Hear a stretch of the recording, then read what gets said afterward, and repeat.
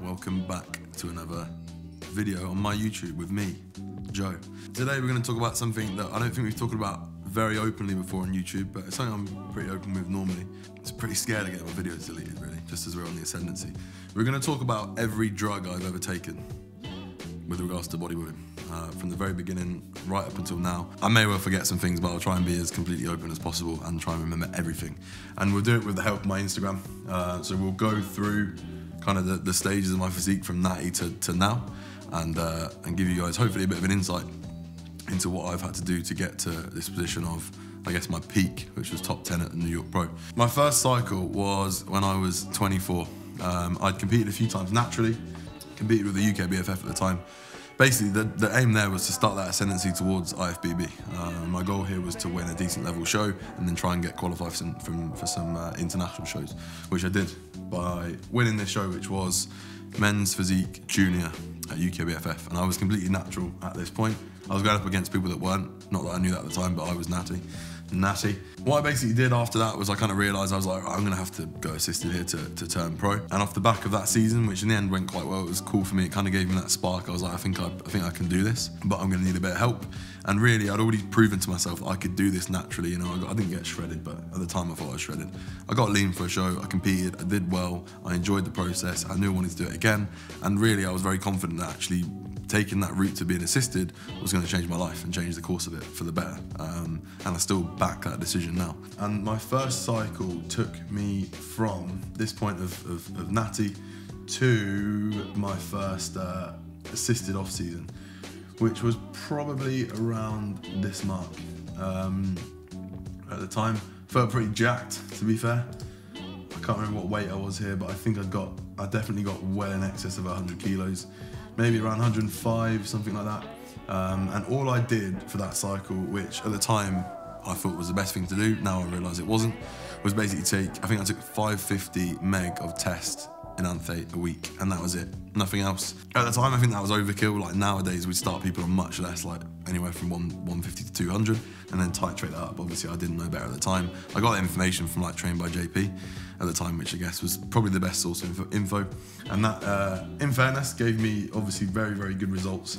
And there we go. So I got to 107 kilos, which is the heaviest I've ever been. I was eating 5,500 calories a day, and as I said, taking 550 meg of test.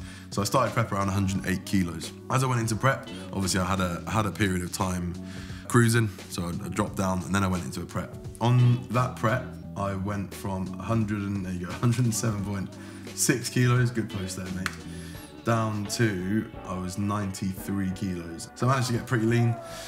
That prep, I used testosterone again, I used Masteron, and I used clenbuterol towards the end. So again, that was fairly simple, that cycle, but got myself pretty lean. Managed to come second at the Amateur Olympia in Spain in my height class, which that really kind of solidified for me that I'd done the right thing. And so that prep went on for another couple of weeks or so, and then I did a show at the Two Bros show, which I think was one of the first ones.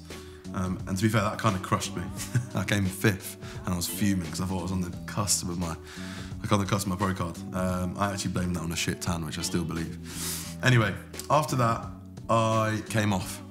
This was still a period of time where I thought that sort of blasting and cruising was the right thing to do, which I think now, in terms of like health and in terms of optimal muscle gain, muscle retention, probably isn't the best. You basically stop taking exogenous hormones in order to get your natural hormones going again, but then you just shut them down again. So from my perspective nowadays, if you're a competitor and you can compete, you know, every few years, and you want to maintain as much muscle as possible, make as much progress as you can, probably not the best idea. So that was, I'd come off at that point.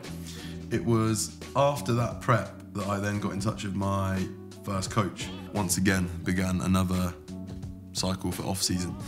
That year, I used testosterone, equipoise, which now I look back on was a pretty terrible decision, and ran that up for a good period of time as well. I got fairly decent results from that cycle, and off the back of the previous cycle, I thought I was kind of on the cusp of getting that pro card. So I only spent a year on that cycle. I think I got up to 106 kilos, but in much better shape and definitely more heavily muscled. No, take that back. 109 kilos.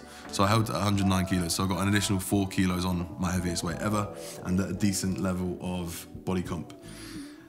As I descended into that prep, that was probably the first time that I was kind of exposed to a lot more drugs. So that prep I used testosterone, Masteron, Winstrol, Anavar, Clen, T3, and Tren for like the last 4 weeks. So that cycle went pretty hard.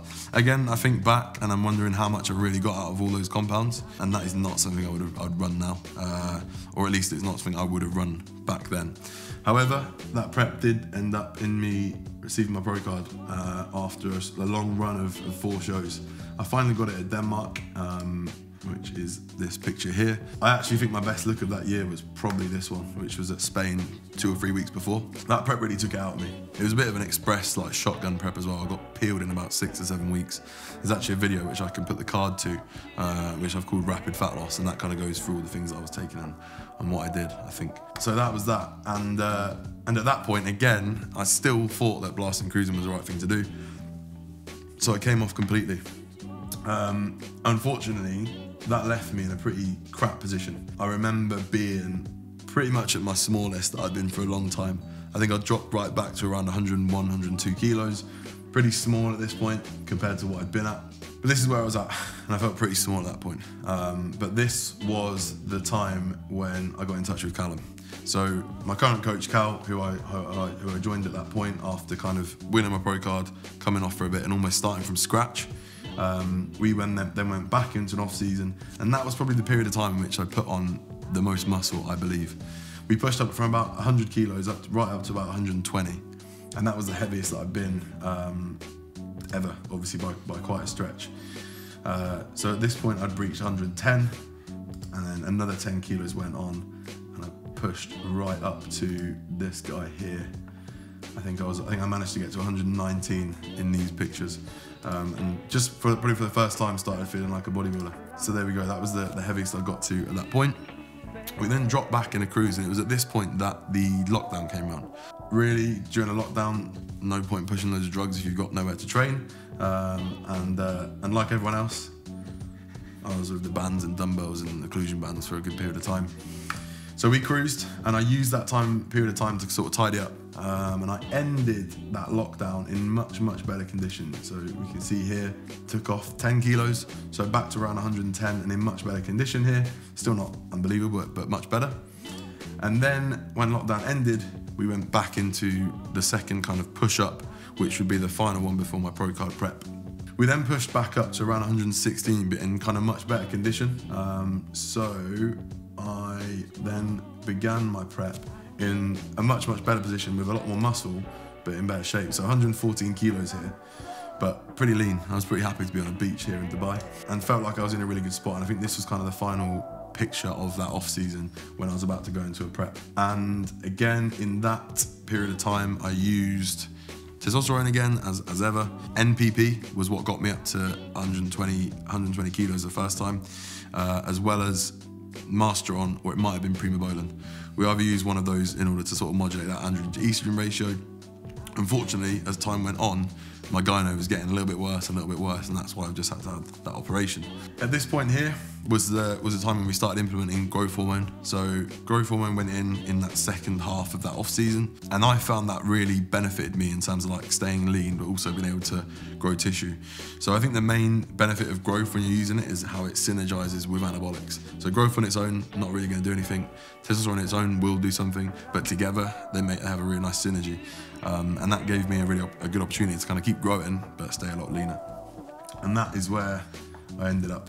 And then we went into prep. So that is the most recent prep, which as a kind of a final point, as the best place we got to was top 10 New York Pro. And in this prep, I was using, again, testosterone, Primo in quite high amounts, Trenbolone towards the end, Anavar, Winstrol, T3, T4, Clen, oh my God, and growth hormone. So a real big stack there. In terms of total amounts, not a completely scary number. So testosterone was all relatively low. Primo was the only one that was boosted up. Tren stayed really low, and obviously oral stayed low, and they were only in towards the end. But that is where I ended up, so top 10 New York Pro. I then dropped back to a cruise, and that brings me up to the last sort of 8 weeks prior to my operation. And in that period of time, we ran testosterone, really, really low dose, just in order to make sure that the gyno didn't get any worse prior to the operation. Primo was driven up to around 600 as a sort of maximum. And then Lantus, so a form of insulin, that was just helping with the high amount of carbs that we were using. And then finally growth hormone. So that brings you up to speed with my kind of last gaining muscle phase. And then since then, and since the operation, I've just been cruising and using growth hormone to help with the healing. So that brings you right up to speed. Sounds like a lot of drugs when I say it like that, but that gives you an insight into the kind of full journey from start to finish and where we are now. Hope you enjoyed that. Very honest, very raw video. Drop a like, comment if you've got any questions on any of it, and obviously subscribe to the channel. Happy to bring more of this content if there's an appetite for it, and I'll see you in the next one.